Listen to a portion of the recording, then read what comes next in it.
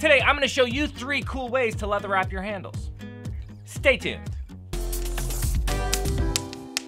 In my opinion, there is no better way to wrap up a project than with a nicely wrapped handle. And since we work with a lot of leather on this show, I figured we'd go over a few different ways to leather wrap the handle specifically. All of these are great looking and super easy to do, but you definitely want to stick around for this last one because I love it so much. Also, as you go, if you find this helpful, consider subscribing to my channel. It really helps the algorithm know that I'm making content that you like to see. Okay, so the first one I'm gonna show you is this cool kind of like spirally wrap we got going on. And this could not be easier to do. For starters, I'm gonna be using this 2mm white leather cordage, just because it's what I had and it's the easiest to see on camera. First, I tie it off to the handle with a half knot just to keep it secure. Then I use an elastic to lock in that tag end right where I want it. The rest of our wrap is gonna end up going over that tag end just to lock it into place. All right, cool. So now all we have to do is we take the working end and form a loop in it. Then we slide that loop over the handle and tighten it to form a little half hitch knot. Then you simply repeat. Every new half hitch leaves a little lump of cordage just to the left and below the previous one. It's really that simple. You just keep looping and sliding it and tightening it until you get the look you want. Now, once I get close to the end where I want to lock this thing up, I take this loop of thread and lay it across the work, securing it into place so that the bite is facing towards the end of my wrap. Then I just continue wrapping over it. I only went for additional like 3 or 4 wraps after that. That's more than enough to kind of hold our tag end into place.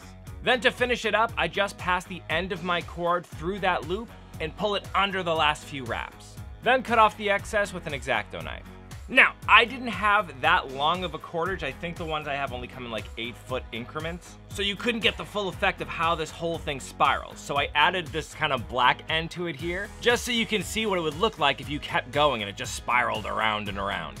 And that could not be easier. It looks good and it provides a really good grip.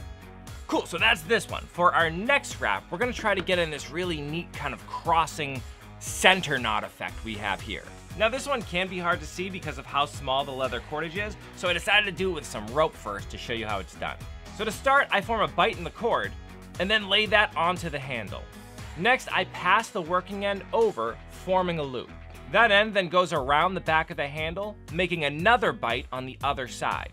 That bite then gets passed through the first loop you formed and then tightened into place. Now we just repeat that, passing it back under the handle, forming a bite on the other side, then sending that through the last bite I made. This just continues back and forth all the way down the length of the handle.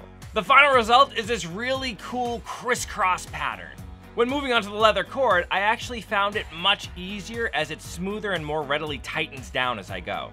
And this makes that little pattern super tight looking. I'm really happy with how those turn out, and this is so easy to do. Now to finish it off, I just pass the working end all the way through the final loop and tighten that down.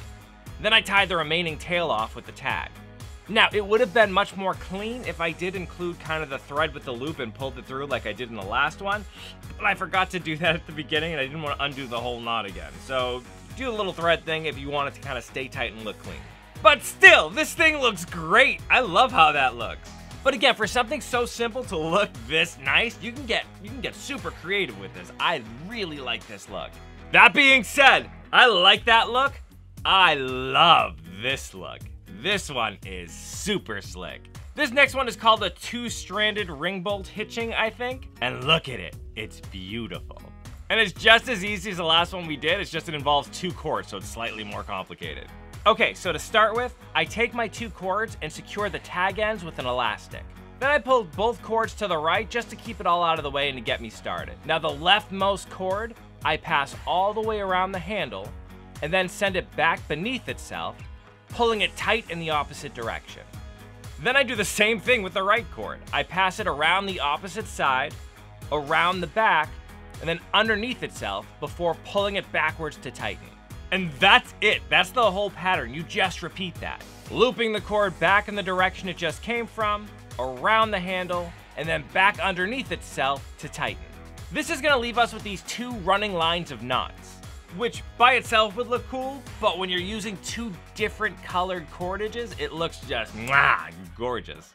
Which of course is what I'm doing here, using a black and a brown cord that I had. I also busted out these 2 pieces of wax thread forming loops just to lock in both ends. These I tape to the handle in different directions so that there are loops hanging out from both sides. Then I just secured the cordage to the handle with an elastic to begin. From here, it's just like I showed you. Passing the cords around the handle, back underneath themselves, then tighten down, and just doing that in opposing fashion, forming these little runs of knots as we go. This also makes for a really clean alteration of colored bands all around the handle. When ready to finish, we just pass both ends through the loops of threads on either side, and then pull them underneath the wrappings, locking them securely into place. And you see why I love this one! It is gorgeous! For something so easy to do, it's so sexy. Look at that. That's so nice. And like, it's really secure. It adds some grip to it.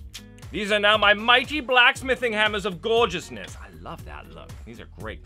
All right, I hope you got some good information out of this video. If you liked what you saw, why don't you give me some of that thumbs up love, and do not forget to subscribe so you know when I release new content. In the meantime, though, keep leveling up, you.